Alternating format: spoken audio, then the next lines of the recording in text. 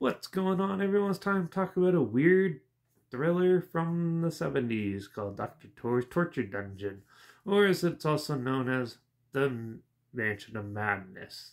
It was released August 10th, 1973, and it was directed by Juan Lopez Moctezuma. I think that's how you pronounce it. I probably butchered that, though. He also did other films like Accordia, Mary, Mary, Bloody Mary, Alimento del Medio, and Alejandro di Retrato di Vampiro. Hopefully I said those interesting weird. But yeah, he's a Spanish film director, I think. Anyways, yeah, so Dr. Torr's Torture Dungeon. Wow, this was a really odd one. It's a pretty simple film and story. The little story that it has. So Dr. Torr's Torture Dungeon. Well, there's a guy who's like millionaire, I guess, who's going around touring around a countryside in like the 1800s or something, the English countryside, and comes across this mental insane asylum that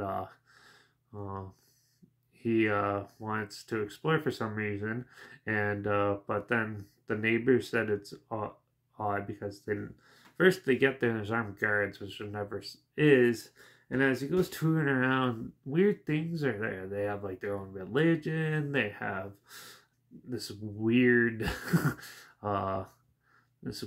sort of presence where it's apparently a new way to treat the insane as just treating them the way they want to be and letting them run wild. And so like they hop as he's touring around, he's getting pulled by a cart by two insane people, and then there's like random weird people. There's a dungeon where they keep apparently the really bad ones. And then it's just so weird, this movie. It's very simple. I'm gonna spoil it for you, but yeah, the doctor in this is actually an insane guy, and he's actually running the insane asylum because the inmates took it over and the guards are the prisoners, and they starved them to death. Yeah, so the twist in this is very obvious when you watch this movie, but the way how quirky everything is, it just makes it so fun to watch. Yeah, it's like watching Robin Hood Men in Tights, but with a little more serious tone to it.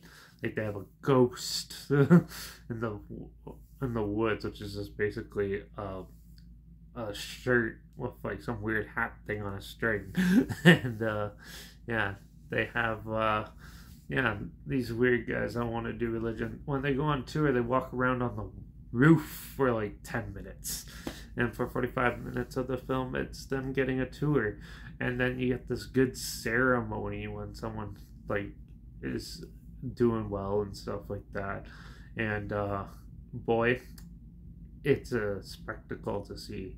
I really enjoyed this film. A lot of things didn't really make sense. It looked like they just mismatched a whole pile of stuff and put it in there, but it worked somehow.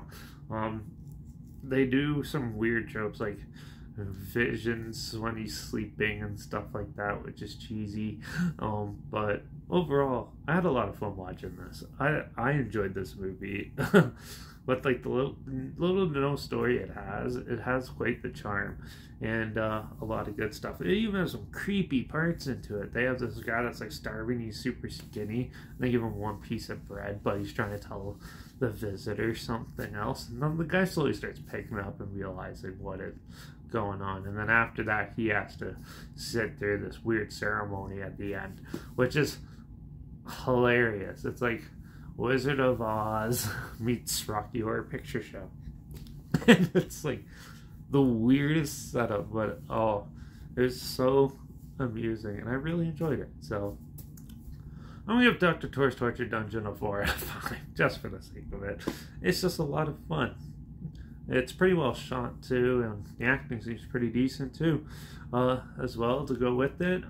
Yeah, too bad if it had more of a story, it definitely wouldn't have the quirky charm it has. But I was pretty impressed with this, so I really liked it. So yeah, There's a trailer for it linked down below if you want to check it out. It sounds like something you might be interested in.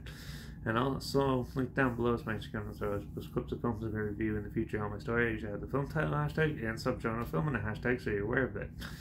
And my Leterbox is also down below at Tarr Reviews, and so I post my first star rating right after watching the films. So follow me on those two platforms, stay in loop with this channel, like this video, share it to more people, or if it, comment your opinions of the film down below if you have any. And also if you have any other weird, quirky films like this, or any films or film franchise in any genre that you want to hear my opinions on in the future, comment those down below. I'll try to get to them as soon as I can, and if I can find them. Also, if you have any films on Shutter that you want to hear my opinions on I haven't covered yet, comment them down below too. Make sure you subscribe. Hopefully we can find something weird, obscure, and all that you probably never thought of checking out together, like this. Or so you hear my opinions on popular films, classic films, and reviews on other things as well. And don't forget to ring that bell, because I'm going to be jumping on Tubi next and finding something weird to watch on that. So they always have an interesting selection of horror films and thrillers. So I think I might check out a movie called Somebody Help Me. It looked really ridiculous, so I think I'm going to check that one out next. So tune in for that for next time, and well, watch out for all those crazy, mentally insane people running the shows around here, and I guess I'll see you all in the next review. Too bad this film would not stand today. A lot of people would boycott it and say things like they're making fun of the mentally ill and stuff, but this one they actually used it more in an artistic sense and made it worthwhile. And I hate people when they're serious like that, so yeah, too bad we probably wouldn't see anything like this ever again, but thank God it's out there. Cheers!